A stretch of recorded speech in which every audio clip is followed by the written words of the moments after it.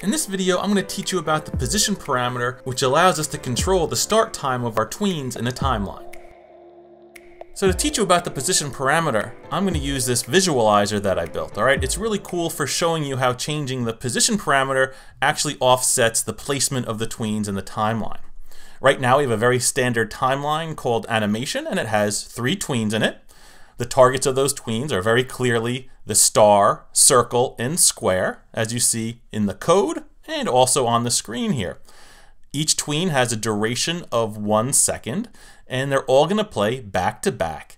So right now, you'll see in the visualizer we have the star tween down here, and it has a duration of 1 second. When the playhead gets to 1 second, then the circle tween is going to play, and at 2 seconds, the square tween is going to play. So all of them just play back to back as you would expect. I can do some very rudimentary things like change the duration of the star tween, which is the first tween in the timeline. And when I hit run, you're going to see now that that tween has a duration of 2 seconds, but the circle tween and the square tween still follow, okay? So again, what's really cool about timelines is that I can change the duration of one tween and it automatically pushes the others down the track, and you don't have to worry about using a delay or anything like that. Now, let's say that I want the circle tween to start maybe 1 second after the star tween finishes. Well, let me go into the code for the circle tween, and I'm going to add an additional parameter here called the position parameter. If I put that in quotes and use the plus equals notation, that's referred to as a relative position, okay? It means add it 1 second after the previous tween ends. So if I hit run now, you're going to see a little bit of a gap, okay? So you're going to see that the star plays, and then there's a 1 second pause, and then the circle, and then the square go, okay? So by adding plus equals 1 to the second tween, it added this 1 second gap down here in the timeline. If I wanted the circle tween to start 1 second before the star tween ends, I could switch this over to minus equals 1, all right? And that's going to say start 1 second before you normally would.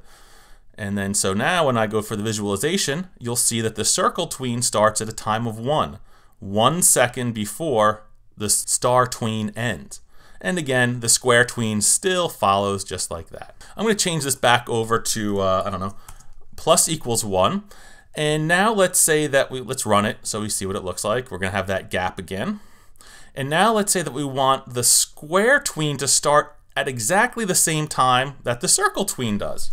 Well, based on what I just showed you, I could move it back 1 second by using a relative position. So I'm going to say minus equals 1, a negative relative position. Let's do that, and aha! So I moved the square tween back 1 second, which means now the circle and the square are going to start, boom, at exactly the same time. Now that's awesome. And usually just these relative positions are all you need. You could probably use them 90% of the time. But let's say that we always wanted these two tweens to be locked at the same start time. And somewhere down the line, I realized, you know what? I want the circle tween to be much longer. Maybe I want it to be, I don't know, 3 seconds long. So let's change that to a 3. I'm going to hit run. And so now you're going to see that the circle tween is much longer. It's 3 seconds long.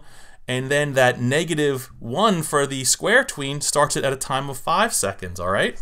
So remember, the last tween's placement is relative to the previous tween. So it's starting at a time of 5. So that kind of stinks, right? Every time I change the duration of the circle tween, if I make it 2 seconds, we're still not going to have it start at the same time. So check this out. GreenSock came up with a new position parameter, and it's the less than sign, like this. And what that means is start at the same time as the previous tween, okay? So this is really cool and flexible. So when we get to the square tween, it says, hey, start at the beginning of the previous tween. So that's going to line those up perfectly. Let's watch this go, and voila. The square tween always starts at the same time as the circle tween. I can then say, hey, you know what, circle tween, your duration is going to be 3. I don't have to change any other code. The circle tween is going to be now 3 seconds long, and the square tween stayed locked in to the same exact start time. All right, we have that little gap, and boom, they both start together. If you've used previous versions of GSAP, using this notation here is going to basically replace the way you used labels in the past. The next type of position parameter I want to go over is an absolute time, okay? So suppose we don't want things to be relative. Maybe I want the second tween to start at a time of 1 second, and I always want the square tween to start at a time of 4 seconds, okay? This is referred to as an absolute position, all right? Just a number, no quotes, no nothing else. I'm gonna hit run, and now you're gonna see that the circle tween starts at a time of 1, and the square tween starts at a time of 4.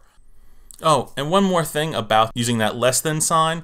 Let's say that I always want the circle to start at a time of 1, and I always want the square to start just a little bit after when the circle starts. Well, first, let's add in our less than sign here, okay? So the square tween is now gonna be locked in place with whenever the circle tween starts, okay? But what if I want it to start just a little bit after that? Well, I can say, you know what? Let's add on here 0.5 seconds, okay? So I just want to show you this notation, and now you're going to see that the square tween starts half a second after the circle tween begins. And once again, I can put that circle tween wherever I want. I can put it at a time of 3 and hit run. So now the circle is going to start at a time of 3, and the square tween is going to start half a second later. So again, an insane amount of flexibility here by using the position parameter. In the next video, we're going to put it to practice in our little example with the Freds. This video is from my GSAP 3 beginners course, GSAP 3 Express, where I get you up and running quickly with short videos and hands-on exercises. For details and more videos like this, click the link in the description below.